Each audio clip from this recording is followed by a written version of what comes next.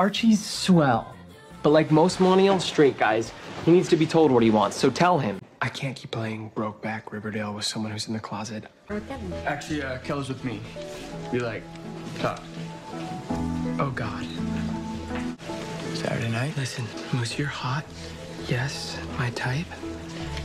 Definitely. But you've got more demons than The Exorcist. We are all on the spectrum, but my gayometer says you should stick with what you know best.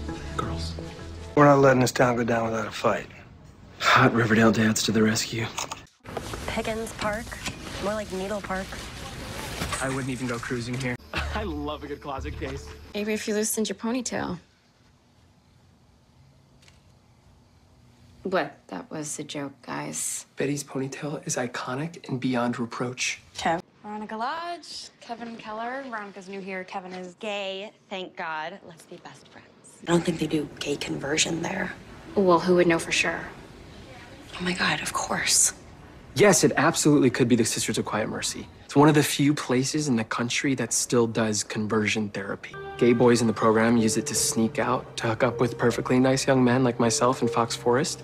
I'm opposed to publicly outing people unless they're conservative politicians. Will you do us the honor? All right, then. I need a volunteer. I am senior captain of the River Vixens. Is cheerleading still a thing? Is being the gay best friend still a thing? This is the first time I've brought a boyfriend to one of these things. This is the first time I've really had a boyfriend.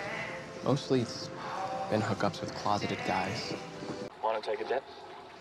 Wish we could, Dick, but I didn't bring my swimming trunks. Here, the boys should have turned around and found another activity, but instead, they succumbed. Then again, maybe we don't need them. And were ensnared by deviants. The red-headed Ansel Elgort. Is he your boyfriend? No, we're he's just straight. friends. For the record, I'm not gay. Obviously not, Moose. You're on the football team. Oh, no, I don't have a date. I'm just going to this gay rom-com alone.